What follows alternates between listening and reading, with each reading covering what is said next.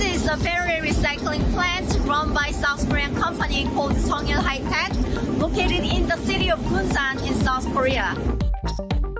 The company has 9 plants in the country and abroad, with a capacity of extracting more than 4,000 metric tons of nickel and cobalt every year. Now the company is preparing for an IPO in South Korea in the second half. Let me show you how they work.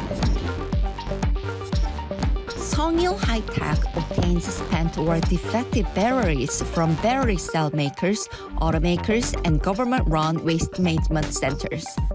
First, workers dismantle the heavy EV battery pack into a module, and then again into a cell, and then shred the cell into so-called black powder, which is a mix of various metals like nickel, cobalt, manganese. The next step is called hydrometallurgy, the process by which liquid chemicals are used to separate the metals from the black powder. The company then sells the metals as a chemical byproduct like a cobalt sulfide to the battery makers.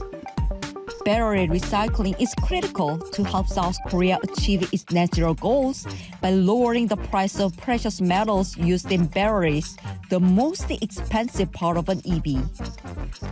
Bloomberg NEF research says that by 2030, there will be about 2 million tons of battery scraps available for recycling every year. Analysts say that recycling batteries is very labor-intensive, and the handling of spent batteries requires extreme caution. Transporting second-hand batteries is also difficult because of safety concerns. Songil already has 6 plants outside South Korea, including Hungary, China, and India. Now it's in talks with some European car makers to build a new one on the continent.